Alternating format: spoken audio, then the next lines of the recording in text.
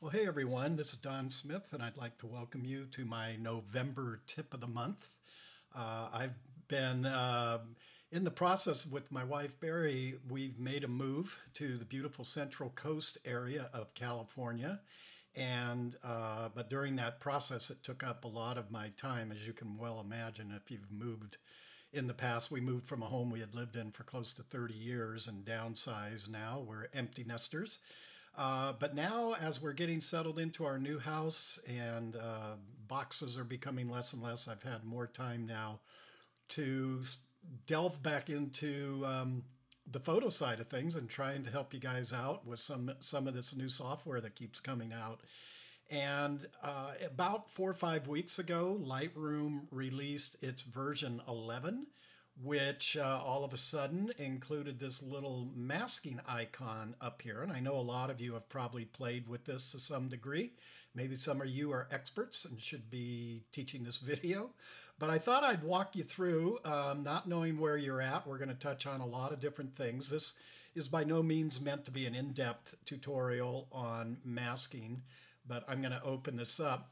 Let's first look at some of the new features that are in here, which I don't know if we can call them new, but they're new to Lightroom, and that's Select Subject and Select Sky. That came over from Photoshop. We'll play with that on both landscape and wildlife. And then you have the three that were in there in the past, which were brush, linear gradient, and the radial gradient. And but what I like is they've also kept in color range and luminance range, but they've made them independent of these three. In the past, we had to make a selection with one of these three, and then came in and refined it with color range or luminance. But now these work on their own, and we'll see how those work.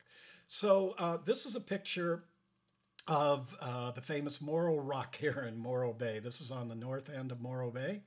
It's volcanic rock, one of 9 that starts east of here in San Luis Obispo, California, and runs down the spine of the mountains out towards the coast here.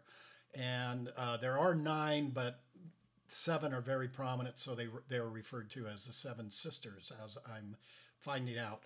So what masking is, let me give you a quick definition. If masking is just brand new to you, if it's a foreign term or it scares you, I know it makes a lot of people nervous. I don't want to work with masks. It's too complicated. But it's really not. All it is selecting a portion of the image that you want to make localized changes to. In other words, a global change would be if I'm on the basic tab here. If I slid my exposure slider around, that's what we call a global change. Every area of that image or every pixel in that image is going to be affected. What a localized selection means is we're going to isolate and just tell Lightroom, hey, this is all I want to work in. So in this particular photo, I've decided I want to break it up into 4 parts. The sky, Morro Rock, this area over here, which is a sandbar, it's some cool looking sand dunes, and then the water itself. Okay, so I think the best way, instead of trying to verbalize all of this, is let's just dive in, and I'll just start walking you through a few images and show you, to my knowledge at this point, how I would process these images. So first of all, I'm going to come in here, and as I mentioned, Select Sky and Select Subject have come over from Photoshop. So I'm very comfortable with them, and especially the Select Sky. It tends to work really quickly and really well. Now, this green overlay is showing me that just the sky itself is selected. And before we move forward, let's talk about the little panel itself. I'll do a quick rundown. I can pull this and move this anywhere around. In fact, I think when I first opened it, it was by default sitting up in here. I can dock it over into here. I can dock it into any area I wish, but it just makes sense for me to dock it over in the panel. And then you'll see below it kind of a modified version or a cutback version of the basic panel. So it doesn't have, for example, it doesn't have vibrance and luminance in there, but it has a lot of the other functionality that we can utilize to work on the area that the mask has selected. We have a show overlay. I can take this off and I can still make movements, and just that area is selected. So that doesn't mean by turning that off that I've canceled the mask. It just means I've taken the color away. And speaking of the color now, we can change this mask to any color you can dream of. I happen to use green. It just seems to be the flavor I'm working with right now. I can change the opacity of that color. I can tell it to leave it in the area that I want to work on, or to show me the area that it will not be affected. I just tend to leave it to the affected area. I think that just makes more sense to me. So generally the way I work is I'll make the selection if the mask looks good, as this one does. Then I will turn off the overlay function, and then I will make my changes. One other thing before we move forward, and I want to show you, I can turn this on or off. I'll leave it on. Well, excuse me. And is to select these three little ellipses over here, these three dots. And there's different ways you can view these masks. This would be more akin to what we would see utilizing something like the Tony Kuiper TK8 in Photoshop, just a black and white mask and anything in between. So in a mask, anything that's white will get the effect. Anything that's black will not. Anything that's gray will get a percentage of it. And it's usually just a visual thing that we can modify. So I'm going to leave this just to color overlay on color, and let's get to work. So the first thing I want to do with this sky is I want to warm up this area of orange and yellows down here a little bit. So I'm going to make that move. I'm going to move it a little to the right, maybe about 40 points of yellow. But if you see what happens, I'm going to reset this, and I want your eye to watch this blue area right up in here. As I move to yellow, I'm obviously moving away from blue, so I'm getting the effect down here that I want, but I've lost this nice blue that we had up in the sky. So how do we get around that? Well, this is something that took me probably the longest to wrap my head around when I was learning these, and it's called intersect with. So if I hover over this mask icon or even the sky icon, you'll see I get the three ellipses. And if I click on it, you're going to see this intersect with. And as I hover over that, I get the same 7 choices that I've had when I first created this mask. Now, I should hit on this depth range is grayed out. Depth range, you have to have a camera that writes a depth file for that to be active. And usually you're going to find those in the, your cell cameras, your smartphone cameras. So this is not going to be something we're going to work on today. All these images were shot on my Sony cameras, so I did not have that turned on. Okay, so let's get back. I want to intersect this sky with a blue. I want to select this blue, and what that's going to say is where I've intersected this mask, which currently is the full selection of the sky, and now I'm going to select just the blue, and I'll show you how I do that in just a moment. That's going to create a secondary mask that I can work with. So the way for me to do that made most sense was to click on color range, because I want to come in here and I want to select the blues. Now, a couple ways I can do it. You can see I have an eyedropper here, and I can start clicking around, and I get up to 5 clicks, and I think that's the way I am going to do it. Or I can click and drag a section of the sky, and let's turn the overlay on, and you can see it did a pretty good job, actually. But I'm going to delete that, and we're just going to do it with the eyedropper. I think I can make it a little more precise. So I'm going to intersect this with color range again, and this time I'm going to click once. You can see it picked up a lot of blues, but remember, I get up to 5 clicks here. So I'm going to try to refine this mask a little more, and I'll even come up in here, and actually I'll do all 5, and let's see. Yeah, and now you can see I've really kind of narrowed that mask down. And I can even take it and narrow it more if I want. But now you can see, especially up in here, that blue isn't going to be affected. So I'm going to leave that alone. And now if I take away the overlay and I move the color temperature back, it's going to bring those blues and richen them up without affecting the orange. So that, I think, is such a cool new function of what's going on here, and that allows you really kind of precision masks. The only way I was ever to create this before was in the TK8. They do have something similar where I can select just a certain color, but they also give me the option to paint away, and I could also do that if I wanted to. Okay, so a lot of different ways you can do these. I'm not going to have time, as I said, to delve into each one of them. I'm just going with what I think makes most sense. So the other cool thing I want to show you, if I double click on this name, or I came over, let's cancel that out, and just clicked on these three ellipses, I can rename this mask so I know what it is. So when I come back to this file somewhere down the line, I don't see just a bunch of pins. I can go, oh, that was the sky I'm working with, and everything that opens up underneath it.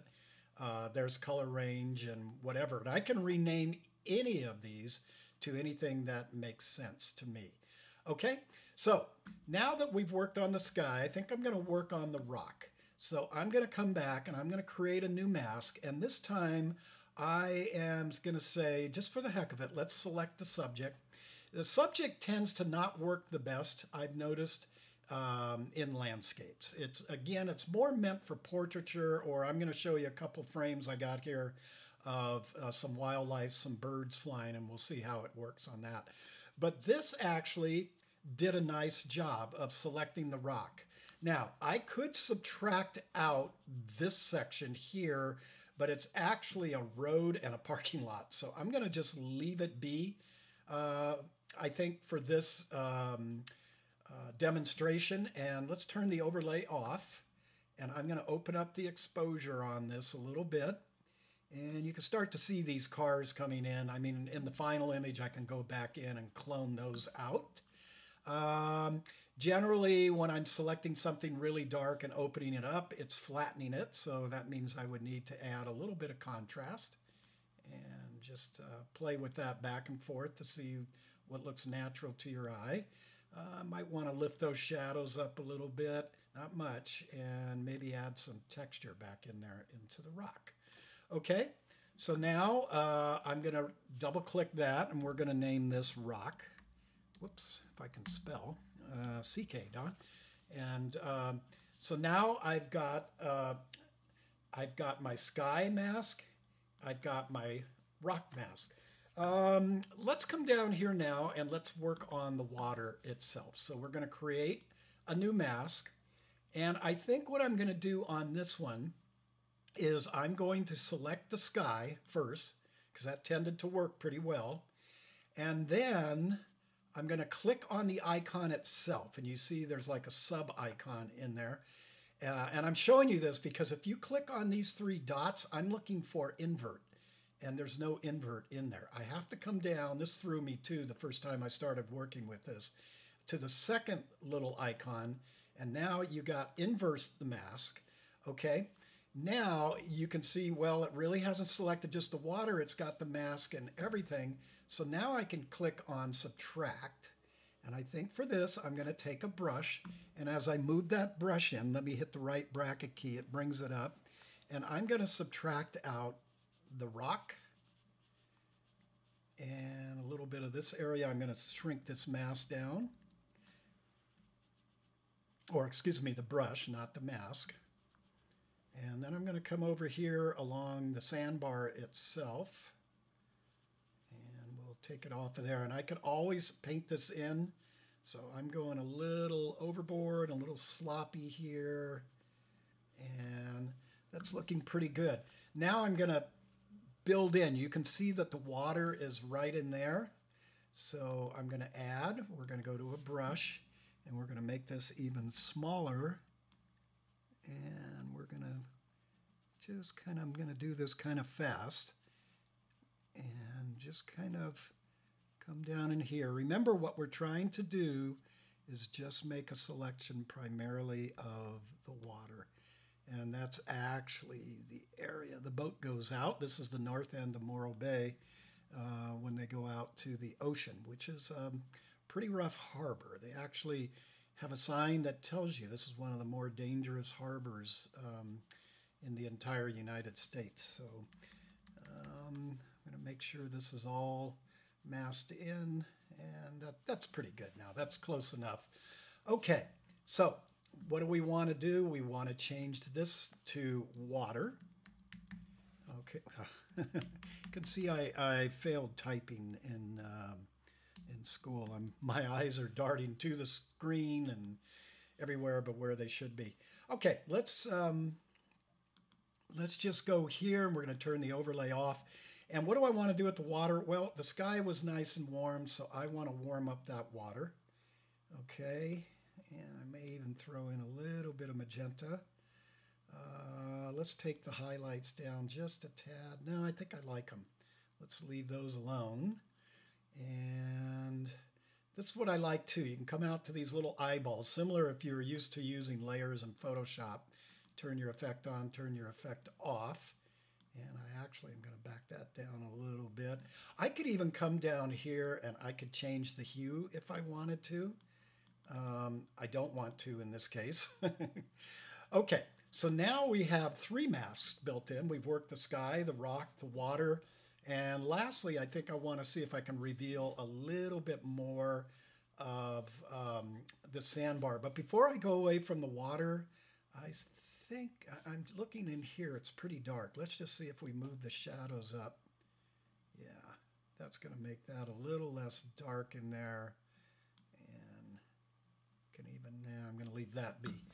Okay, and the reason that is I could make a selection of this too is because remember that was the reflection of this dark rock. So now it becomes a point, well, hey, you know, maybe I've lightened that rock up too much. So now I may have to go back in and take that rock down a little bit to make this reflection look a little more realistic. So these are all the things you're going to be thinking of as you're working with these masks. But let's move on. We're going to make one more mask for this sandbar, and I think the easiest way for that is to do a brush.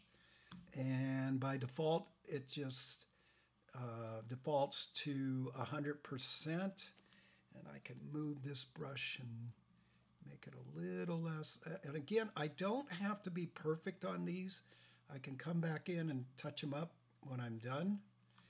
But I want to click on the mask here, and that will give me the subtract.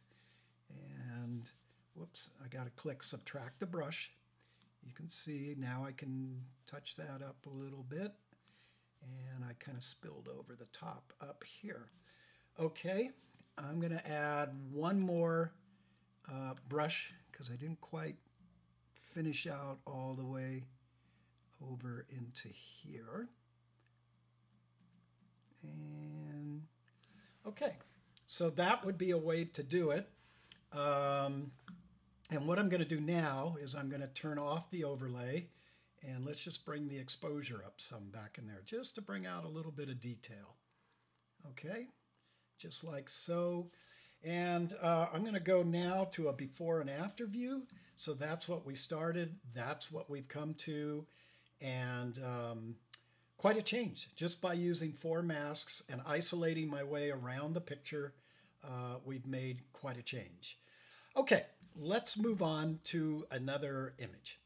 Okay, let's take a look at another example here of a landscape shot. Pretty simple shot. This is just some beautiful sunset lit clouds over a mountain. But a few things I want to do here. I want to bring up the warmth in the clouds and also bring out the detail in the foreground. And can we do it just with masks? Well, similar to the last picture, let's start out with a select sky. And that did a great job. And so I'm going to turn that overlay off. And I'm going to come up and I'm just going to bump up the warmth in the clouds. But as we saw in the other picture, it kind of flattens out and desaturates these blues, right? Okay, so we know we can come over here to these 3 ellipses and intersect it with a color range. And I'm going to click up here in the sky. And I remember I get up to 5 clicks. I'll get a good sampling. 3, and we'll come down into here. And let's just see what it looks like, which is 4 clicks. Yeah, it's pretty much got it. And then you have this refine area here where you can back it off or dial it in even more. And I'm going to leave it about like that. And now I will turn the mask off, and we'll come back in and we'll bring that beautiful blue in. Okay. So I think that's about it. Now I want to work on this foreground. But if I was to select subject, well, let's try it and see what happens.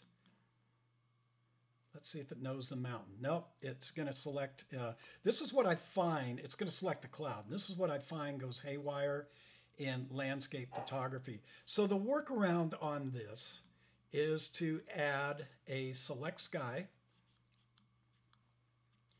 Okay, and then we're going to come over here, and remember we're looking for invert, but if we're on the main mask we won't find it, so we have to come down to the secondary mask, and there's invert, and now we got a selection of just the foreground. So let me turn that off. What do I want to do? I want to bring it out a little bit, so I'm going to open it up a little bit. Remember, if I open up anything too dark it tends to flatten out, so I've got to build some contrast back in, maybe open up the shadows. And now we pretty much have it. I could add a little bit of texture, and I think that's looking pretty good. So those are some simple ways that I've come up with working with just landscape pictures. Let me show you the before and after on this. It's pretty simple, just by utilizing some of these masks. I want to take it a step further now, and I wanted to see what the power of select subject would be. So I've got 3 different shots of goals that I want to go through, and we'll wrap this video up on this. And obviously, if I select subject on this, it does a fantastic job. It's really, that's what I want. Okay, let's go on to the second picture. Oh, and by the way, well, okay, you've got it selected, Don. What could you do? Well, I could bring up the exposure a little. I can bring out the shadows a little, and maybe let's go back here and let's invert it. Okay, and let's richen up those blues. Okay, so pretty cool, just 2 clicks, and we'll do a before and after. We kind of went from a dull picture to something a little more pop and color into it. That's that easy. Let's go now. I wanted to really test this select subject, and let's see if it can get these 2 goals together. And it did it. That's pretty cool. I'm pretty impressed with that, because I didn't know if it would just search, for one over the other. I could lighten those up a little, whatever I want to do to the goals, add a little contrast to it. I don't know what dehaze would do. Ooh, no, don't like that. But you get a sense. All right, the last one here. Let's come to a picture where, you ever watch that movie by Alfred Hitchcock called The Birds? I felt like I was actually in a movie, The Birds. This was a flock of birds, seagulls, and I was standing on the opposite side when they were on the sand, and somebody was walking towards me, and they took off, and boom, I was right in the middle of these guys. But it's pretty cool. So I don't know how good select subject is going to work with this, but we're going to give it a go. And yeah, it kind of picked some of them up. Now you're saying, well, what if we add another select subject? Let's see what would happen. And now it's just wanting to stay right on these birds that it selected. So probably other ways around this. I could select the sky and then deselect the birds out of it. But, all these tools have a little bit of their limitations. Then how do I go down and get these birds separated out against the water? This would actually be more easy to do in something like the TK8 mask. But again, this is a great starting point for those of you who are new to the world of masking, or even those of you that have some intermediate level of knowledge. I think if you're going really advanced, you're probably working on one of these panels. But nonetheless, for some simple images, where the masking isn't that super extravagant, I can find myself working pretty easily into Lightroom and not having to leave the Lightroom ecostructure and go over to Photoshop to build a mask. So it's kind of cool. It's going to be interesting to see as the AI technology evolves, how much this evolves. But for a first iteration, very impressed. I give it, 2 thumbs up for whatever that's worth. And I will be utilizing this. So hopefully this video whet your appetite and you guys get in there and just start playing with this. This is the way you learn this software. It's not going to happen overnight. Just play with it and make your mistakes, and eventually this will become second nature to you. So until next month, this is Don Smith, and I hope you guys get out there a lot with your cameras and stay creative, and we'll see you then.